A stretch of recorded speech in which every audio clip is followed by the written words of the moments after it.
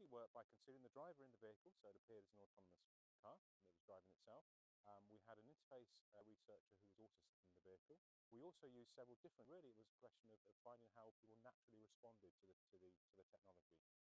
This study was aiming to understand where a driver is hidden in the seat, so you can't see them if you were to glance into the vehicle, but then you can drive around effectively as normal, and it gives the impression of a driverless vehicle. It was built around my dimensions, I guess, to fit in as the driver. There are obviously questions still to be asked about how we as humans will interact with these vehicles in particular.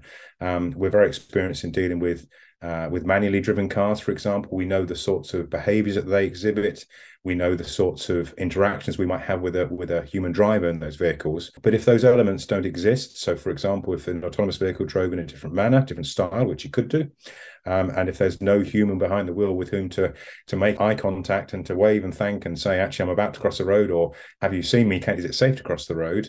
Then these are sorts of questions that we need to start to investigate and start to answer sooner rather than later. And we drove the vehicle around the University of Nottingham campus over several days. The second thing that we're particularly interested in is we want to consider the wider range of road users who will interact with